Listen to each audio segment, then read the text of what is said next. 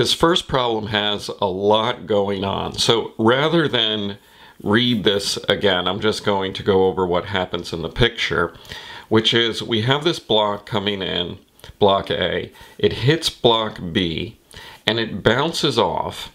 Block B is originally at rest, and the question is what happens to block B after the collision. So this is a conservation of momentum problem. So let's look at how we solve this. We look at all of the momentum that we start with, so that's going to be m1v1 of block A, and then we have block 2, which is just going to be 0. Then after the collision we have block A. Now that block is going in the opposite direction, so we need a minus sign in there. And then we have block B after the collision, which is our unknown. So they give us enough to find out the initial momentum, 0.1 times 4. Then we have to remember that block B is going to the left, so we put in a minus sign. And they give us the mass of block B, but we don't know the velocity. So we have all of our knowns, one unknown. Do the algebra on that and you get positive 3.7 meters per second, which means block B is traveling to the right.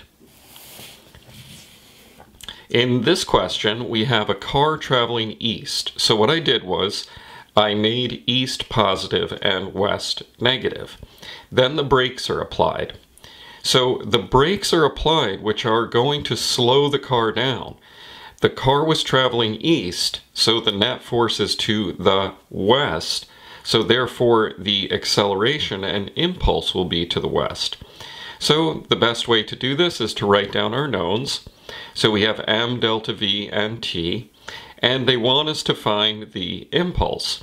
But like we did in the lesson portion of this, it looks like this is an ft problem, but in actuality it's an m delta v problem. So they gave us the mass and the change in velocity, and all we have to do is find the change in momentum, which is equal to the impulse. Now we already said that if the impulse comes out negative and we called west negative, then therefore the impulse is to the west, or we could say negative in our plus minus system. This one is similar to all of these types of problems where they give us a ton of information and we just write down all of our knowns and unknowns. So they gave us the mass, the force, and the change in velocity, and they're asking us for the impulse. So once again, impulse is change in momentum, so we can use m delta v. And finding m delta v, we're finding j. And what's j? 2.2 kilogram meters per second. But remember, kilogram meters per second is also equal to Newton seconds. In this one, I did this with the shortcut method.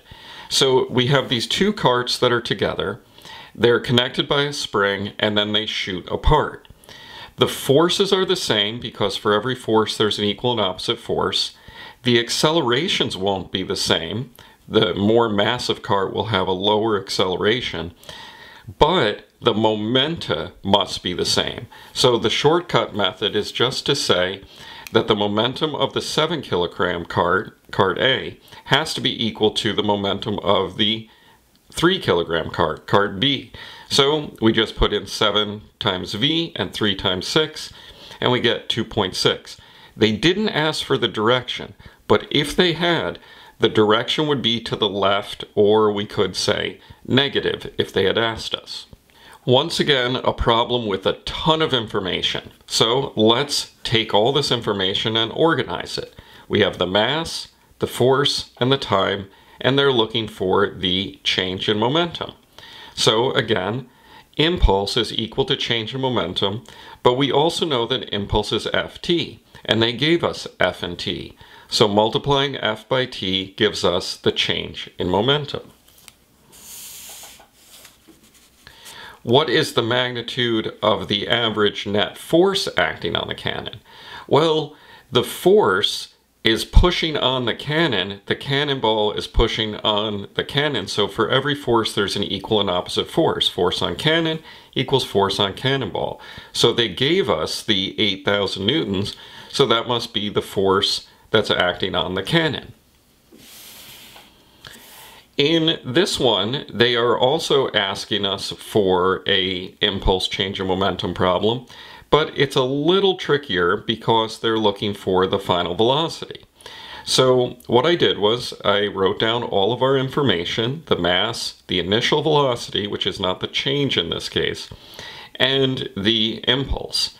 So we know that the impulse is equal to change in momentum, so we can find the change in velocity. But remember that the initial velocity was 20 meters per second and the change was 2. So the impulse is acting in the opposite direction of the velocity. If that's the case, the car must be slowing down. If it was going 20 and had a negative impulse or an impulse to the west, it would lose 2 meters per second. So our final velocity is 18 meters per second to the east. We did a question similar to this in the lesson, where basically what it's asking us is how could a ball have the same momentum as a bullet? Well, if the ball has much more mass, then the bullet is going to have much more velocity. So you can just set the momentum of the ball equal to the momentum of the bullet. Here's the ball, 0.06 times 60. So the lower mass of the bullet means that we must have a much larger velocity of the bullet to have the same momentum. Finally, we have two carts that are connected by a spring, and this looks like a conservation of momentum problem. But all it's asking us for is the force. Now, we know that the spring pushes on the 2 kilogram block, and the equal and opposite force is the spring pushing on the 1 kilogram block. So those forces, equal and opposite forces, must be the same. Now, it doesn't mean that the accelerations are the same. The one with the greater mass will have the lower acceleration. The one with the 1 kilogram mass will have the greater acceleration.